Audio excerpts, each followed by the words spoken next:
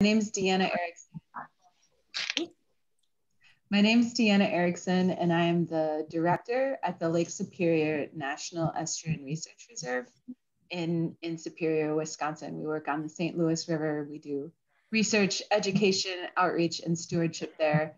And this program is offered with our good friends and partners at Wisconsin Sea Grant. This is part of a monthly series called the River Talks, and it's a really special River Talk because it's being held in conjunction with the St. Louis River Summit, which is a multi-day gathering of a couple hundred people who work and research and learn along the St. Louis River. So really happy to have everyone here. We also have sponsors tonight. I don't have the sponsors in my notes, but I know one of them is the Duluth Pottery and Tile Company and or Poetry. Ryan, you don't happen to have that other sponsor available, do you? It's the Isaac Walton. Isaac Walton League. Thank you so much. So that's the sponsors for the program this evening. So we had a crazy idea to search for poems about rivers and have poets share them. And when we planned this, we imagined maybe getting a few poems, or at least I did. And actually what happened is we got 189, I'm hoping I got the number right, poems from all over the country and around the world. Thank you for sharing that link, Tom. So it turns out a lot of people like to write about rivers, and that's because they're really important in our communities and in our lives. So we had a series of judges. Many of them were natural resource or researchers, scientists type folks, and the judging was blind. And the 6 judges were Nick Dons, Julia O'Leary, who's here tonight, Kari Hadeen, Russ Marin, Hannah Ramage, also here, Marie Zwickhoff, who largely coordinated this program. So myself and Marie and Ryan are your hosts this evening. And I think with that, we'll move to introducing poets. And Marie is going to introduce the first poet of the evening. Thank you all for being here. Yeah, thank you. It's nice to see everybody. Our first poet is Tyler Detloff. And Tyler is a musician and poet from the swampy delirium wilderness of Michigan's Upper Peninsula. His sophomore LP, Dynamite Honey, Northern Folk and Blues, was released in November 2020 by Lost Dog Records. So he's a singer in addition to, he's a musician in addition to being a poet. And his first chapbook of poems, Belly Up Rose Hip, A Tongue Blue with Mud Songs, was released in August 2019 through Swimming with Elephants Publications. Tyler teaches college composition and Native American literature at Lake Superior State University. Tyler performs as a one-man blues band and likes the smell of a bog before a thunderstorm. So Tyler, go ahead. Well, thank you for that introduction, Miigwech. Ani Bojo. Hi, hello. My name's Tyler. I just said hello to you and Anishinaabe-Moan. I'm coming to you from Anishinaabe territory here in Bawatang, Sault Ste. Marie, Michigan. I'm at my office currently, but I want to say thank you so much for having me be part of this program. And it's an honor to open up this poetry reading at the conference. I'm going to get right into it because I think singing and speaking poems are much better than my extemporaneous attempts at bogging down my conversational skills. So this is a poem called My Stars, Ninangokor, and it's a Anishinaabe, language and English poem. So just give a little backstory about this. The poem came, as some of you might be familiar with the phenomenon of living in the woodlands. You don't really get a clear view of the horizon or the stars unless you are around water. So this poem kind of came out of a few experiences seeking the Northern Lights I'd go down to the riverbanks, and that's where I'd wait for hours and hours. And this song really helped me pass the time, whether there was Northern Lights or not. So I'm kind of gifting it to all of you as well. So feel free to sing it whenever you want. It's a poem and a song. So I'll kind of move back and forth between English language speaking, English language singing, and some Anishinaabe speaking as well. My stars, Ninan Goka. Tell me a story, oh, won't you, my stars? If not, then I'll listen for the morning. I'm down at the river, far past midnight. The waves, they crash hard, and I'm leaning in. And this night is a howling without a moon. So I'm asking, tell me a story, oh, won't you, my stars? Debajimo daga nongoka, gipshkin, gawin, nandota gishpep. Nin zibinong abitag dipikad. Maman, gashka, azwa, kogabawi, noden gabi dipike, wawano, oshkagojin, indawa jinin nadon. Down at the river, far past midnight, the waves, they crash hard. Now I'm 3 sheets to the wind, and this night is howling. Without a moon, I ain't asking. Tell me a story, oh, won't you, my stars? If not, I'll listen for the morning. Amigwech. Thank you. Which, thank you. All right. Our next poet. Oh, we have to do a little icon applause. That's true.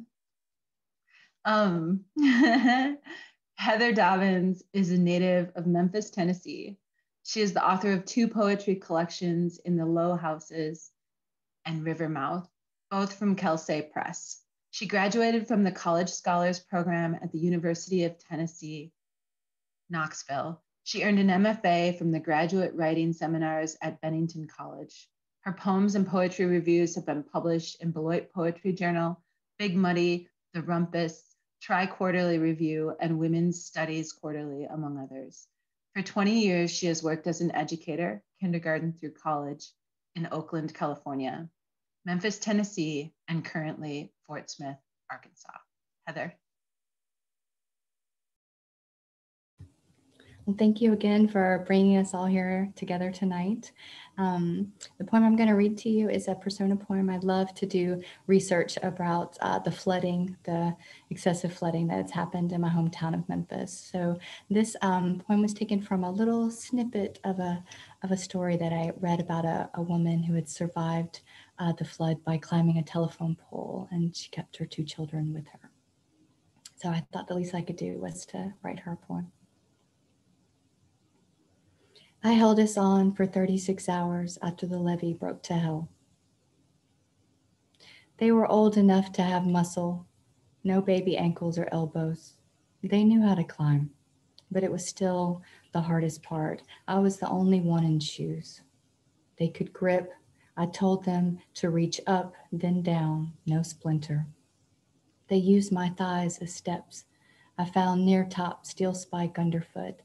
I sat facing each, them holding the foam pole, me holding both in frog legs. My husband was a builder, said a triangle is the strongest shape. I keep my feet wrapped around the pole, making a triangle with my legs, another with my arms. I beg, Father, Son, Holy Spirit.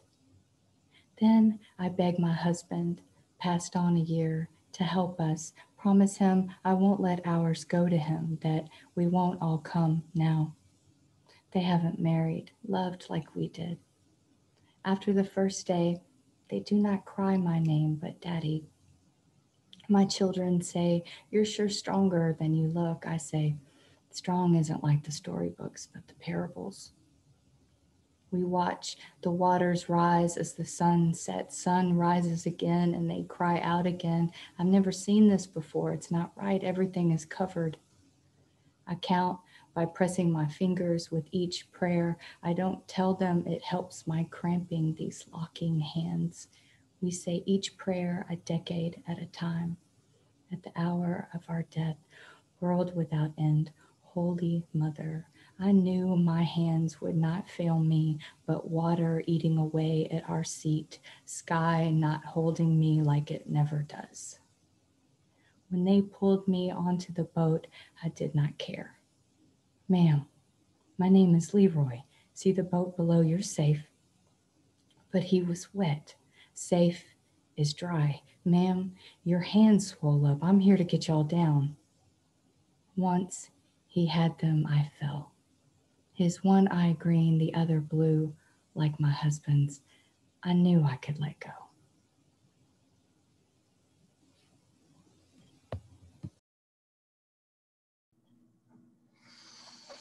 Thank you, Heather. And I was glad that it wasn't you that actually got stuck up on the pole. But yeah, that is so powerful. Our next reader is Benjamin Green. Ben is the author of 11 books, including The Sound of Fish Dreaming. At the age of 64, he hopes his new work articulates a mature vision of the world and does so with some integrity. Ben resides in New Mexico. So Ben, you can unmute yourself.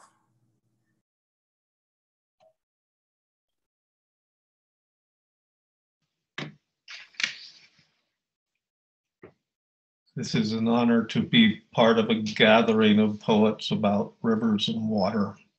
Even though I live in New Mexico now, I wrote this poem when I lived in Northern California. And one piece of advice as I read it, sometimes when I write poems, I use parentheses so they can be read in multiple ways. I'm gonna only read this poem in one way. This is called Immersion, a Prayer of Intent. Winter has moods. Sometimes the blush of soft skin touching, sometimes the hiss and froth of mud in motion, sometimes the harsh, hard drought of fixed stone. Rivers change shape, exploiting the simple extravagance of movement to become litanies of ripple, dance of push, curl, swirl. Streams shallow and deepen. Reflection and darkness compose poems of layered meaning. Creeks make songs, gifting music, sheens of mirrored glass, jazz of beating light, rhythms of a fluttering heart, soothing sounds of love. Water cradles the melody of grace, joining together sacrament, renewal, reception, letting go. The shape of the earth is water, falling, spilling, filling openings, asking strange questions never really answered. Water provokes considerations that last a lifetime. Wait long, think hard enough, find comfort in the mysteries. Solace, drift, stream away, meander, descend, return, pass, be carried beyond into a current stronger, bigger, better. Water will not be held back. Stand in a river and be pushed down, grow old and die. Yet you learn to love your life. Immerse yourself, follow the flow. It will bring you home.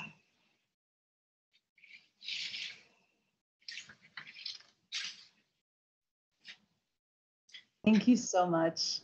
Oh, that was wonderful. All right, our next poem is Rainey Lammy, and is a member and host of the Crazy Wisdom Poetry Circle, who cherishes her Michigan and Montana connections. She is inspired by the works of Mary Oliver, Gerard Manley Hopkins, and all who enchant through spirit, presence, and rhyme. Her days are filled with words, ministry, and dog walking, having spent many years working in the University of Michigan Law School Admissions Office. Rainey. Thank you. Thank you to all for this wonderful evening. The poem was written this summer when I was home in Montana. I reside in Michigan, and I don't consider myself particularly, I love words, but I read this article in the newspaper. It was a blip, and I must have read it 3 times, and I thought, I understand every word that's used, but I have no idea what they're saying. And so it was out of that and the detail that this poem arose. And in that sense, it's lighter than some of my fellow poets. And yet there was a particular poignancy for me in the care and detail and time that was taken in putting forth the content of this poem amidst this summer of when we were struggling so much with how we value each other. So with that, catching your drift. On July 15th, 2020, a permanent hoot owl restriction for a portion of the lower Madison River has been implemented. The statement is as clear as the Montana sky and as colorfully murky as only bureaucraties can be. Invoking the lower Madison River must mean fishing. Permanent is not the 24/7 forever injunction of American coastal culture.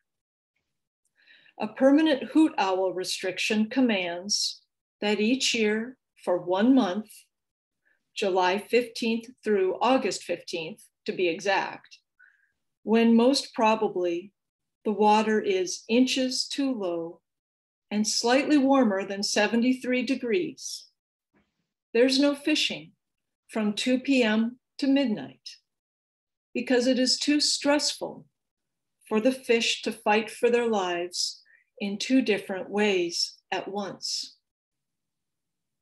Hoot owls and any kindred raptors are welcome anytime.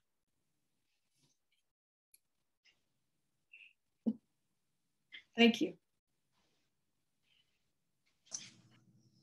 Thanks, Rainey. That was great.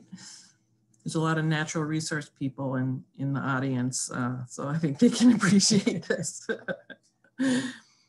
Our next reader is Joan McIntosh, and she's coming to us through a pre-recorded video because she lives in Newfoundland and it's kind of late. It's kind of late in the evening there. So we'll be playing her video.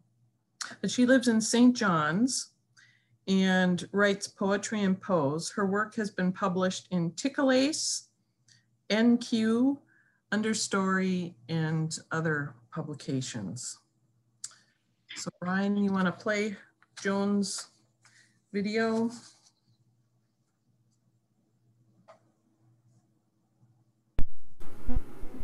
The Current Feels by Joan McIntosh. On a quiet river, a man glides by, paddling a canoe. He dips his paddle tenderly, as though the current feels the thrust of the broad blade. I watch from the boathouse window, my body melting open as the canoe drifts by. He reaches for something unseen, then bathes his blade again. He glides by the boathouse window, paddling the river's lush darkness.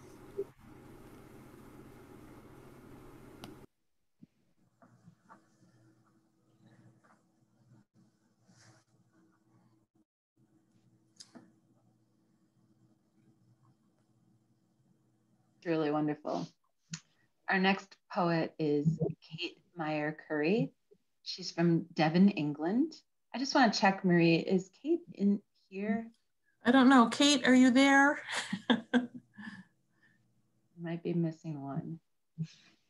She was like 6 hours ahead of us. And I tried to help her figure out the time. There was one more person that just came in. I just want to check and make sure it's not Kate. Sounds like it's not. All right, Maria, I think I'll pass it to you for the next one. Okay, I have Kate's poem. Oh, and I okay. could read it in her stead if we wanted to do that. Or we could wait till the end and see if she comes in. Yeah, let's wait till the end and then we'll do a check and we can take that one. All right. So our next poet is Rebecca Nelson. Rebecca is a PhD student at the University of California, Davis, studying restoration ecology.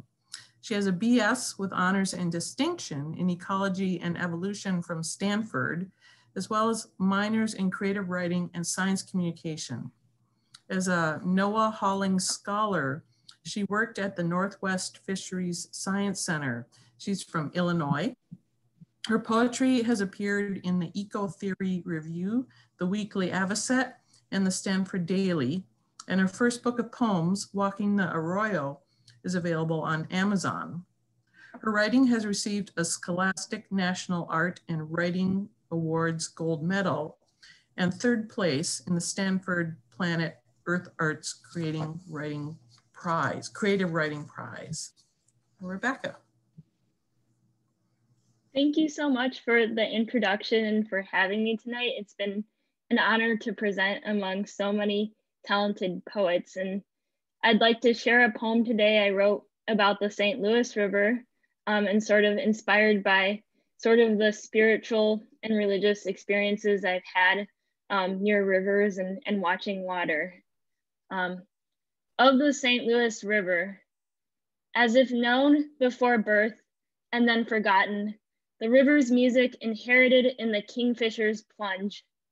Pines spire, their branches sling snow. I sit on a basalt slab and dream of glaciers heaving against land. Geese pump up from the bank. The afternoon sky floats down in brisk blue shards. Rapids glint, ice splinters. Before memory came lynx tracks in the snow and the wind changing.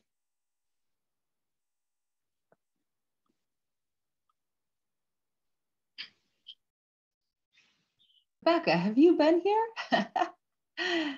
I actually have not. I would love to visit here sometime after the pandemic, but in writing this poem, did some research on the St. Louis River and had grown up in the Midwest, and it reminded me a little bit of some of the rivers I experienced in my childhood.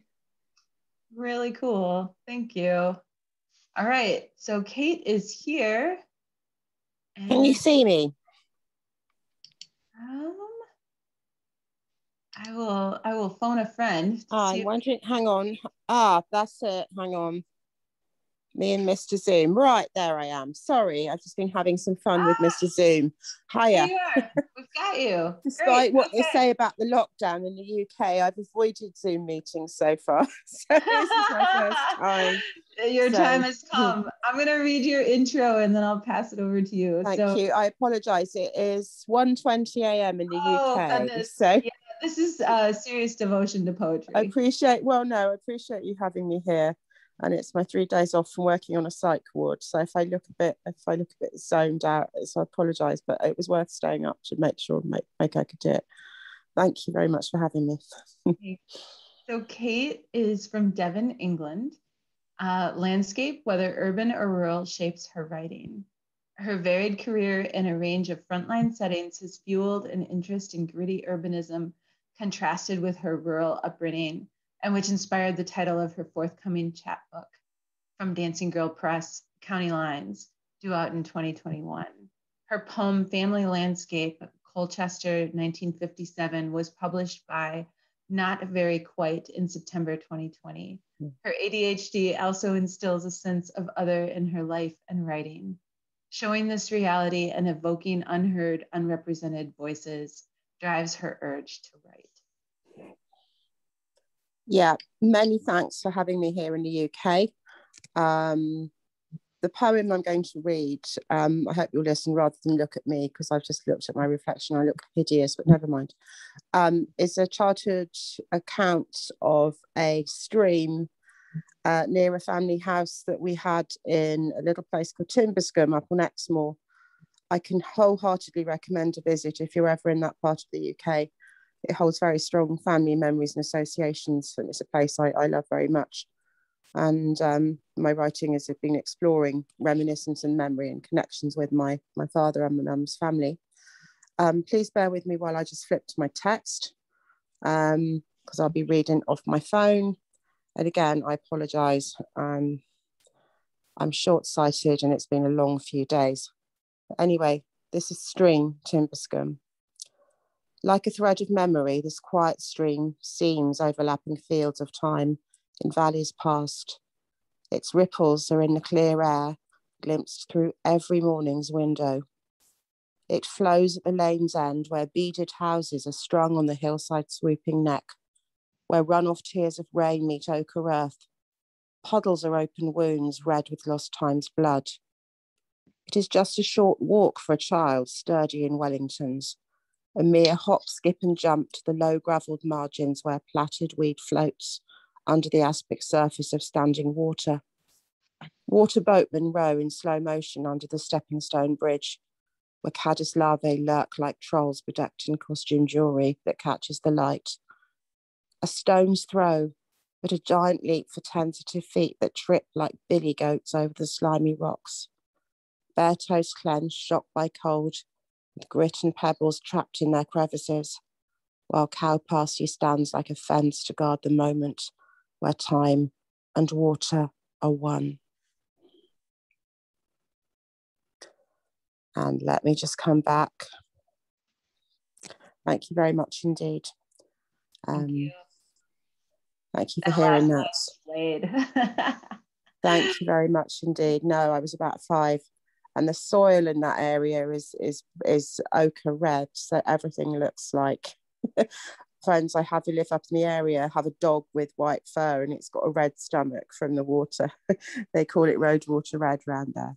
Yeah. So thank you for listening and giving me the opportunity to share. Thank you. I hope you sleep well. Yeah, if I don't stay awake for the rest of the meeting, I hope you will accept my apologies in advance. We will. Thanks. Okay. Thank you so much. Great to meet you all. Stephanie New is up next. And Stephanie is a poet from Marietta, Georgia. Currently based in New York City, she earned her degrees in symbolic systems and computer science from Stanford University.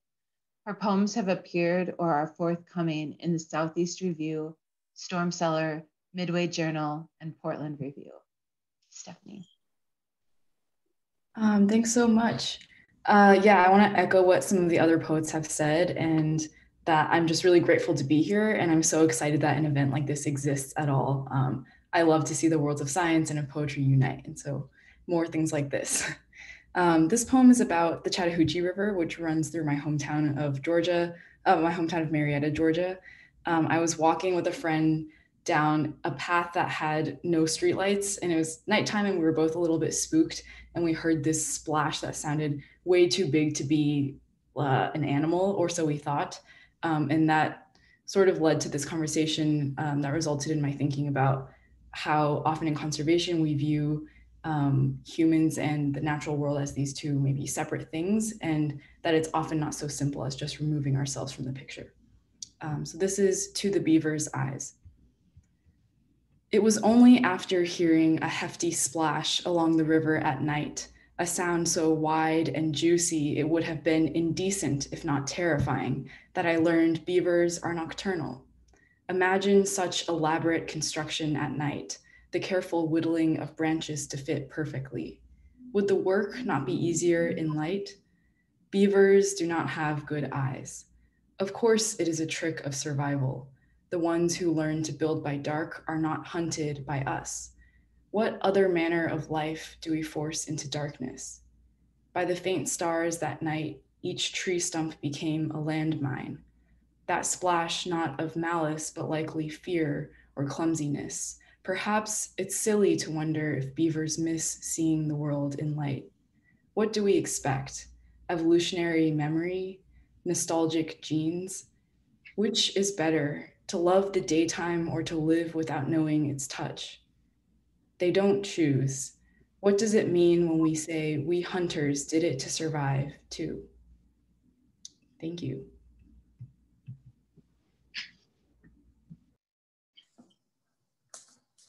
Thanks, Stephanie. I actually looked up, whether we humans are really the cause of the beavers, being nocturnal. And you're right, it's true. And I never knew that. It's kind of depressing too, but yeah. Anyway, thank you. Our next reader is Diana Randolph from Drummond, Wisconsin. Diana lives in the midst of the Chequamegon-Nicolet National Forest, not too far from the Namakagon River. She works in her home once in a blue moon studio, writing and painting. She also teaches art classes for adults, currently online during the pandemic, through Wisconsin Indian Head Technical College. She enjoys silent sports, especially cross-country skiing, snowshoeing, running, and walking. She studied art at Northland College. She's the author of Beacons of Earth and Sky, Paintings and Poetry Inspired by the Natural World, which was published by Savage Press. So Diana, go ahead. Hello, everybody. Thank you for being here and this wonderful opportunity. So this poem is inspired by a series of rivers in northern Wisconsin in my region. And what inspired me to start writing this was when there was a mining proposal in the Pinocchi Mountain region. And luckily the company withdrew, but at the time I wrote this in kind of a protest and love of the natural world. This is called Knowing the Way. Headwaters of some rivers trickle in narrow channels, while some gush freely from lakes hidden in these ancient hills. Rivers pulse over stones, boulders, golden grasses, splashing on embankments on their journeys, bending, twisting, following natural courses, knowing the way. Crystal clear water teeming with life, rippling to the great lake, flowing like the pure blood that runs through our veins. Pulsing blood flowing forward, knowing the way, nudging us to breathe, to fill our minds and to speak with pure heart, nourished from the sources, life water, life blood. Thank you.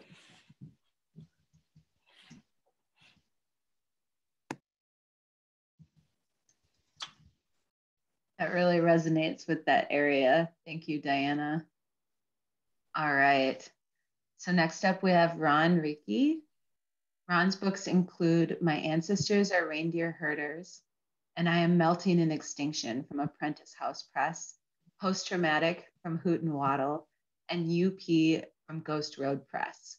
Reiki co-edited Undocumented from Michigan State University Press, and The Many Lives of the Evil Dead from McFarland, and edited The Many Lives of It from McFarland, and Here, MSU Press, Here, MSU Press Independent Publisher Book Award, and The Way North from Wayne State University Press, a Michigan notable book.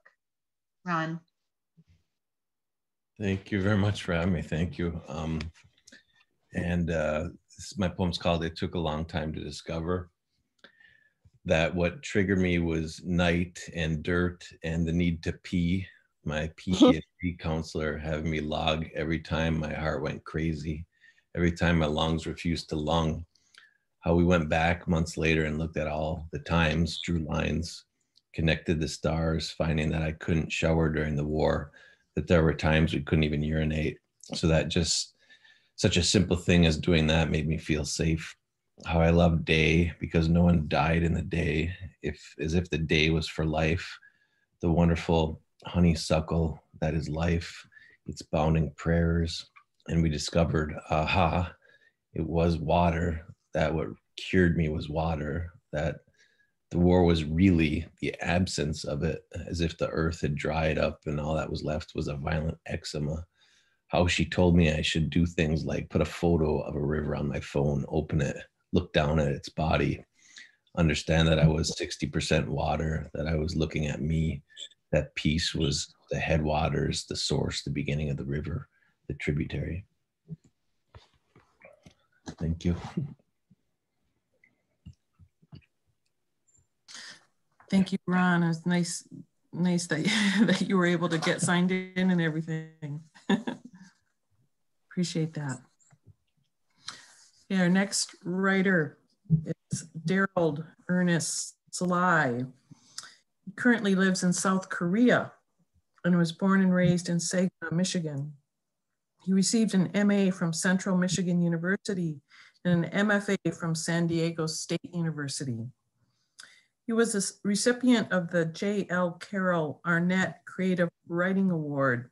He was a guest poet at the Theodore Rethke Memorial, where he ran a workshop for African-American fathers and sons. His work has appeared in American Poetry Journal, Conundrum Engine, Catamaran Literary Reader, Santa Clara Review, Temenos, Third Coast, and Saw Palm, among other publications. Daryl. Hello, hello everyone. Welcome from South Korea. I'm going to read a poem called Rouge River. This poem, it revolves around my grandmother's neighborhood in Southwest Detroit. Zip code 48217. It's the most polluted area in Michigan, and in that neighborhood, and my grandma's birthday is in a few days, which is nice too.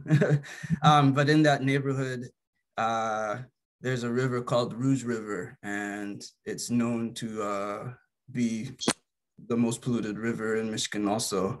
And it's caught fire many times. And when I was young, my mother was driving me through that neighborhood, and I got to see the river on fire. And I was like, what is going on? So this poem explores this phenomenon. Rouge River.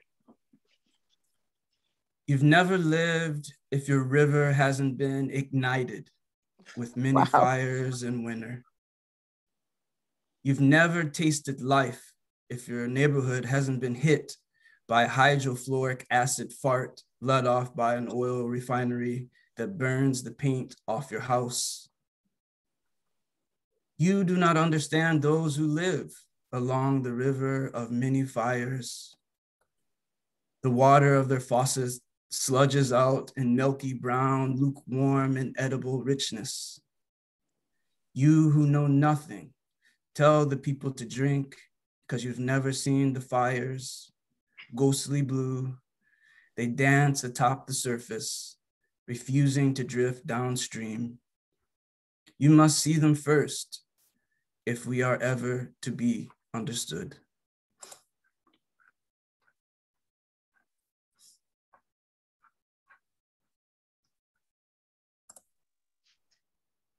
That was really powerful. And I think especially for folks like us who are working to clean up places like that, you know, thank you.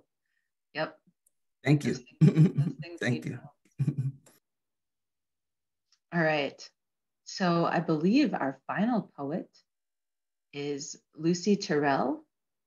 Lucy sums her interests as nature, adventure, including mushing and canoeing, and creativity, like writing, sketching, photography, and quilting. After 16 years in Alaska, where she worked as research administrator and science communicator for Denali National Park and Preserve, she traded a big mountain for a big lake, Lake Superior, when she moved to Bayfield, Wisconsin. She holds a PhD in botany and ecology from the University of Wisconsin-Madison. Lucy has published poems in a variety of journals and anthologies. She has published one chapbook, I Fly with Feathered Forelimbs, in 2020, co-edits Aerial Anthology, and is Bayfield Poet Laureate from 2020 to 2021. Lucy.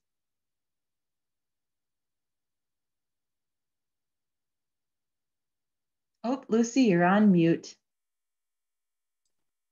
How about that? There you are. Okay, thank you very much for being part of this group. I wanted to say a few words about this poem. Several threads seem to come together. I wrote it last August when I was participating in a postcard poetry challenge organized by Paul Nelson out of Seattle. Participants were grouped into pods of 32 people. And during the month of August, we were supposed to write a poem a day on a postcard to the 31 other people on the list. So this was a poem that I wrote during August. And the reason that it refers to a river in the more west Midwest is that I tried to connect my poems to the person that I knew I was going to send it to. So the Blue and the Missouri and Indian Creek are all near Kansas City, Missouri, where this particular person that I was writing the poem for lived. I also used William Stafford's book, Even in Wild Places, to be the prompts for my poems. So even though they were just a jumping off point, it helped to use this as the epigraph for the poem. And I also wanted to acknowledge that where I live near Bayfield is near the Red Cliff Reservation. So it makes it very clear that I live on lands that are ancestral lands of Indigenous people, and in particular, Anishinaabe. So when I see the Red Cliff Language Camp listed on the map, I think of that, and that's included in this poem as well. Talking water. They have trained the water to talk, William Stafford. The water remembers, tells of the path it once took, gurgles along Indian Creek to the Blue and the Missouri, follows the St. Louis River to the Slow and Fecund Estuary, follows the Raspberry River to Gitchigami, passes the Red Cliff Language Camp where the culturally dispossessed have to learn the language they once knew in their bones, the way a river knows its banks and bends, its shining drops of life.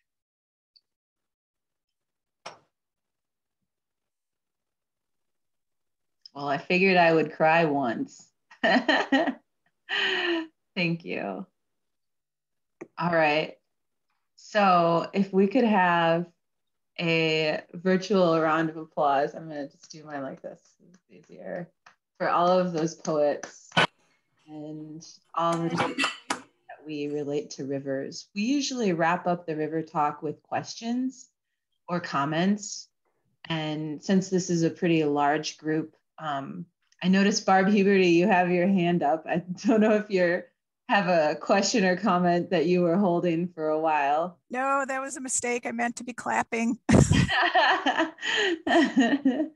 right, there we go. Does anybody want to ask anything of any of the poets or any reflections from listening to those poems about river?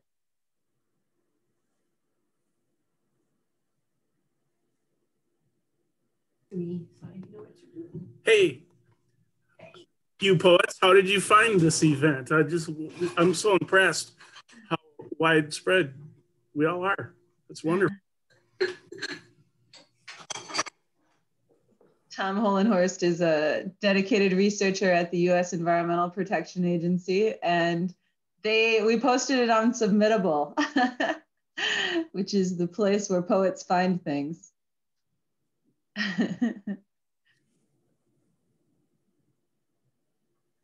Any other comments? Marie, you got any thoughts? Oh, wait, there, Liz has got one. Go ahead, Liz.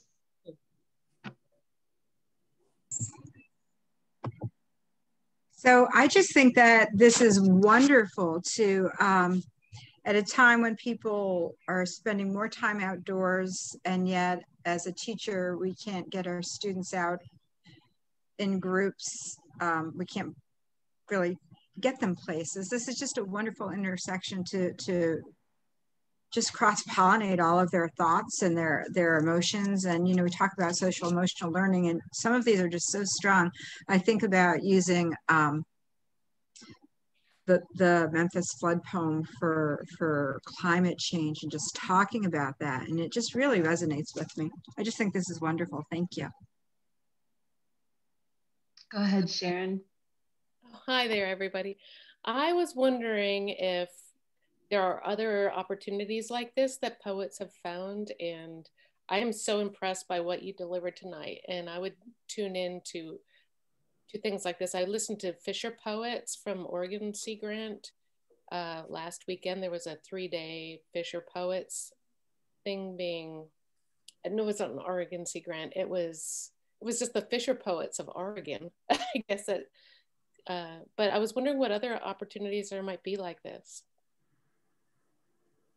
I'm going to turn that over to the poets because I'm curious about that too. Is science poetry writing a niche? Is this a thing that's happening?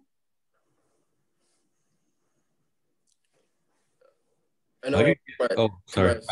I was just, mine's a one-word response. Just submit to Canary. Just Canary. I just wanted to, if nobody's heard of it, but that's all I had to say about that. It's just a great publication. Go ahead. Nice. Yeah, I know the Association for the Study of Literature and Environment is one of the first places I was able to make connections with scholars who are kind of cross-pollinating a lot of these ideas. The journal they publish is ISLE, but the conference that's biennial is the ASLE, Association for Study of Literature and Environment. And I think that was one of the first places I felt welcome as a poet amongst scientists, much like this experience. It's so cool to have cross-pollination, and I'd love to see it happen more often too. Me too, and that's why I'm just so impressed by what you guys have delivered tonight. I am serious when I said that. I've been inspired, so thank you. And yeah, I was thinking one of what I like about this arrangement and what I meant early on about completing us is it's very clear people have thought deeply and analytically about many of these topics, but then a lot of times you just end up going down that rabbit hole of reasoning and we disconnect from our very humanity. You know, sometimes the very reason, like I was telling Marie, it feels like a million years ago. I worked with for the National Wildlife Federation, and you know, I still look back at it as a privilege to be part of everybody caring for the Great Lakes or trying to. But it really, having grown up in Montana and having, you know, dryness and rivers of a different nature, to come out here and see this abundance of water and see how people were trying so hard to find ways to share it and try and get back to the ways we've abused the rivers and the people around them. I just think poetry and the arts circles us back to those very best parts of ourselves that kind of restores us to go back out into the science and the stuff that, you know, once you get too far in it, you can lose sight of why you got so far down. I mean, I think I could still calculate a Tyndall if I was really pushed hard, which is sort of scary. I raised my hand, so I'm going to call on myself. We just spent, you know, 2.5 days really, and talking about the St. Louis River and restoration projects and remediation projects and the social impacts of all of these things. And one of the things that I really struggle with sometimes is that, you know, there's a bit of a disassociation from the meaning and from how it feels. And I just wanted to express my appreciation for poetry and for your poems in reconnecting with the feeling of water and the feeling of places and the feeling of rivers. because that's why I'm here, right? That's why I do the work I do. So, and I think a lot of people who work on those places trying to do well by them. That's why we're there. So thanks. Yeah, and I just wanted to thank all the poets for sharing their gifts with us tonight. And, I think the thing that made these poems stand out from a lot of the others was they didn't just rhapsodize about the physical aspects of a river. Your poems like really internalized and personalized what the importance of water or the animals that depend on them mean. And yeah, it was just really fun reading all the poems and it was very hard too, but trying to select out the ones for tonight. So I just wanted to thank you for that. Go ahead, Tom. Hey, well, I was just thinking about Cam Davis's keynote yesterday, and he talked about thinking like a watershed. And I thought it really resonated with me in thinking about the efforts we all bring to rivers. And we're all these small little creeks that flow together to streams, and streams flow together to big rivers and then to big lakes. It made me think a lot about Aldo Leopold's essay on thinking like a mountain and finding that, long term and thinking like a planet. Thank you very much for sharing your work. I just loved it. Go ahead, Kate.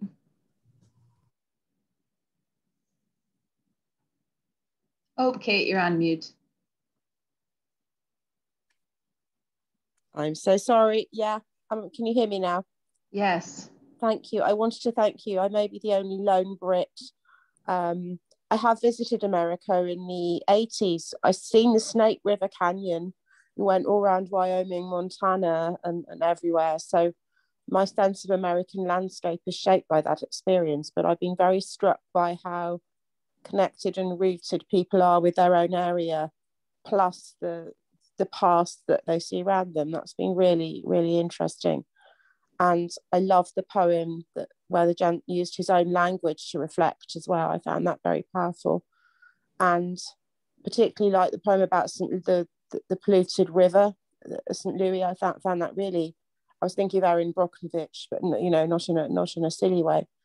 And working with psych patients, the poem about PTSD and people being 60% water, and what's triggers. I know from doing night shifts that half my men can't sleep or they sleep on the floor or under the bed.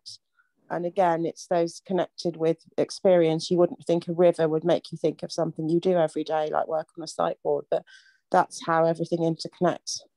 And that's why I've really enjoyed staying for the whole meeting. So thank you very, very much for having me here. Thank you. Go ahead, Hannah.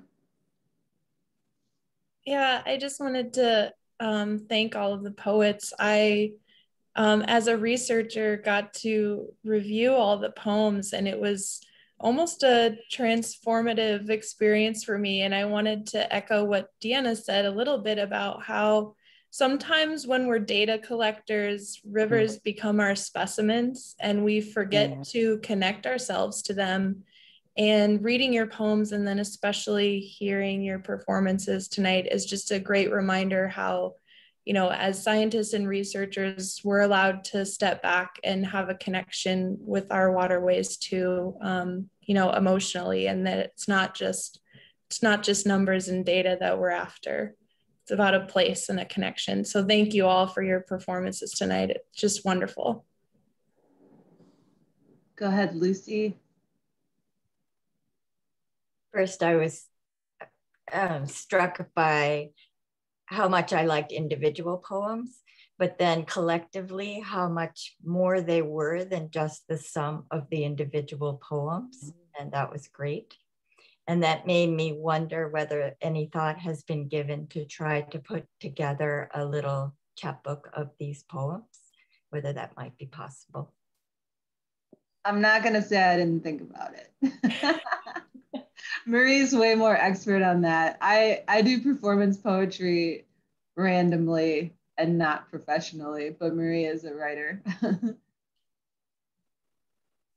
Doing them verbally is much easier than trying to get them published, but yeah, as we all know. All the permissions and all that, but yes, it's something to think about. We'll discuss it.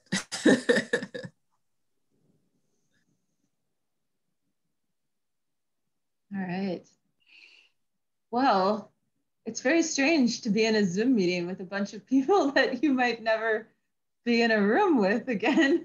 But thank you for being part of our St. Louis River community and for sharing your words and your thoughts. And one more round of applause for these really insightful poets. Thanks for coming to the River Talk. Our next River Talk, if you like to talk about rivers, is on April 14th. And that is going to be focused on the brand new St. Louis River National Water Trail and getting out and exploring on the St. Louis River. So same time, same place next month. A little bit less poetry, probably. Thanks for being here, everyone. You might have started something you can't stop. You never know. Thank you. They might all have poetry from here on out. I don't know. Yeah, you never know. You have a torrent of words you can't control. Thank you again for having us and organizing. It was Thank you, everyone. The gift of an evening. Amazing job. Thank you, Marie and Deanna and the tech guy. Also known as Ryan. Bye. Thank you. Bye-bye, everyone. Bye.